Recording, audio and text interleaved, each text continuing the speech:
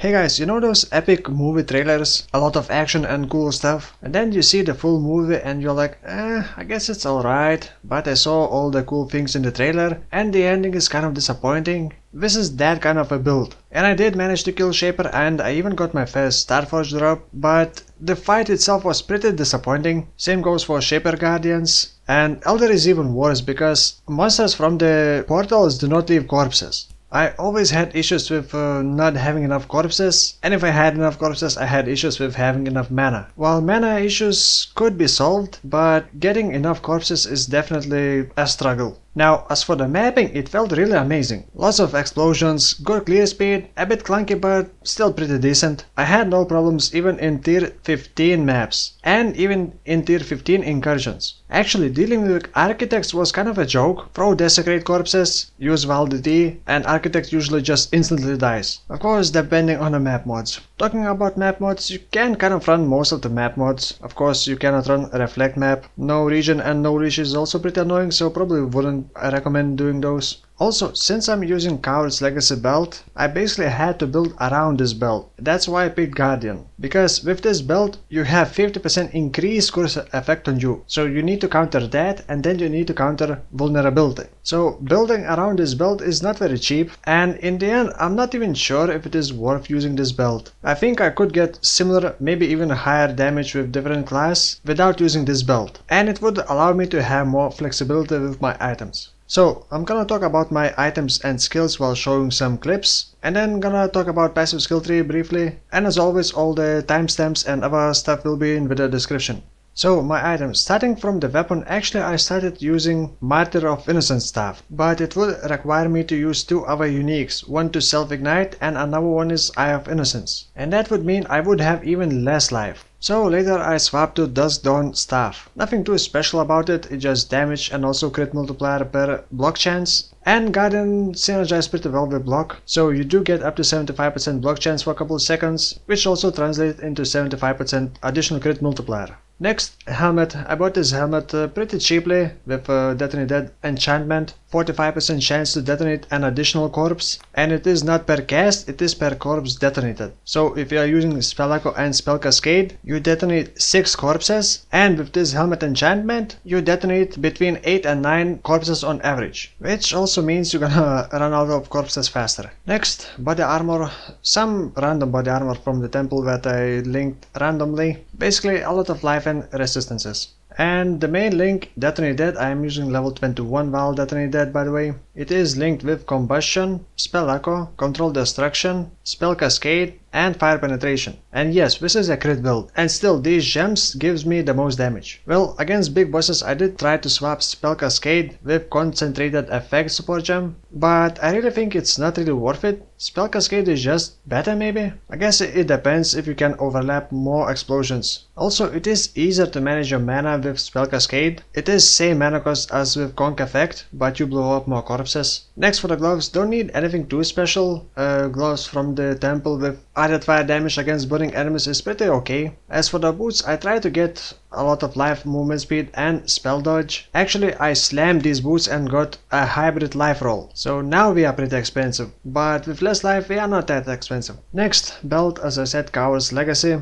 Now, to counter this belt, I had 2 rings with a reduced curse effect on me. So with just 2 rings, you counter the increased effect of curse on you from the belt. And then from the Guardian, you get another 25% reduced curse effect. And I thought that may be okay to counter the vulnerability, but in the end I was feeling too squishy. So I decided to get Watcher's Eye to be unaffected by vulnerability. But that also means that I have to run Determination Aura, which on itself is actually pretty useless to me. So now I'm only using 1 ring with reduced curse effect on me, and then another 25% from the Guardian. And that allowed me to get a decent ring with some damage on life. As for the amulet, I wanted some fire damage leech, and some mana regen was also pretty nice. And these amulets can be obtained from the temple, so they are not that expensive in the Incursion. Now, couple more cool things about this belt. While you are cursed with vulnerability, you are considered as being on low life. And that means you get 30% more spell damage from the pain attunement, You can also roll life flask like this, with instant recovery when on low life. And you can use Pantheon Power like this one upgraded, additional 60% increased life recovery from flask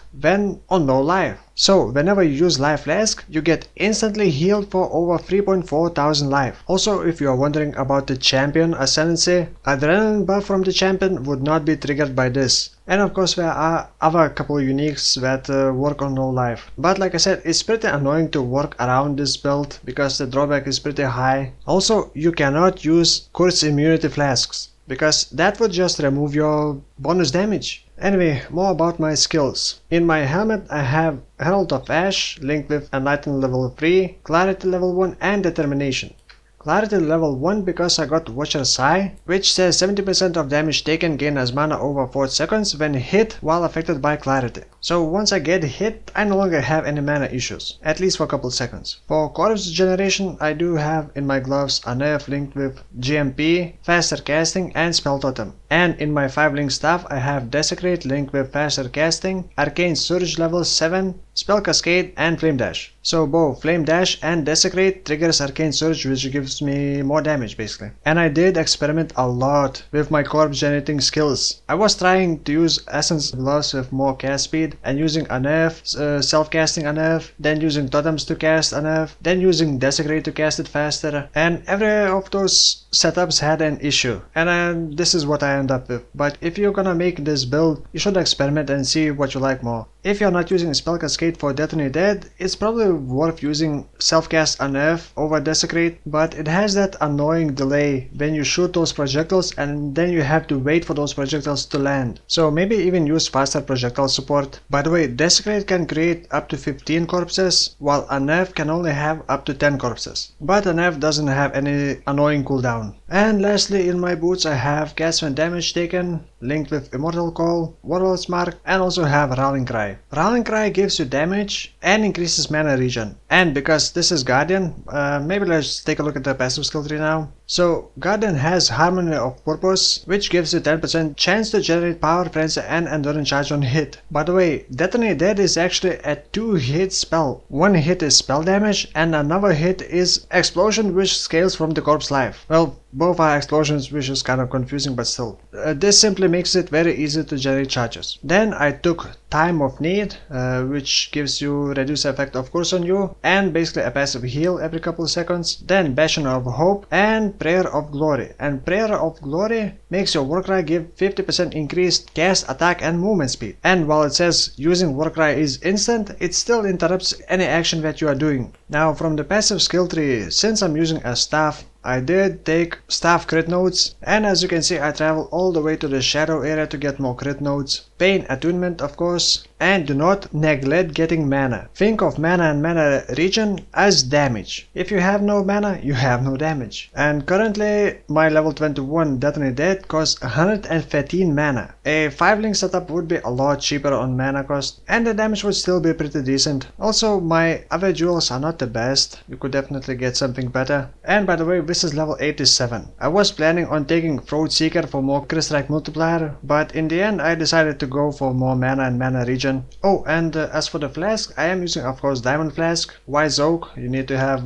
fire resistance the highest. Azire's Promise isn't the best one, it just gives some leech, but you don't really need leech if you got Amulet with fire damage leech. If you don't have fire damage leech amulet, then Azire's Promise is definitely basically a requirement. Then one life flask, but I was also experimenting having mana flask instead of Quicksilver against bigger bosses, but managing mana was still kind of annoying. And you kind of do need Quicksilver flask because you can't use good movement skills while using a staff. And lastly, as for the damage, if you're checking damage in Path of Building, it is a bit misleading, especially if you are using Spell Cascade. And like I said, Detonate Dead is a 2-hit spell, so you also need to account for Corpse Life and Explosion from Corpse Life, but the damage is enough to kill Shaper. But if if you're not going to kill Shaper and just use it for mapping, you will have enough damage even on a 5-link setup, and without even level 21 Detonate Dead. And that's gonna be all. As for my next build, it's gonna be a Deadeye, which is unusual to me, and I'm gonna be making Dual Mjolnir, Spectral Throw. If you remember, my old Heimerdin build is basically a remake of that, except probably it should be better. Hopefully it will be better. Will be better. Yeah, it would be hard to make it worse. Anyway, thank you for watching and see you soon.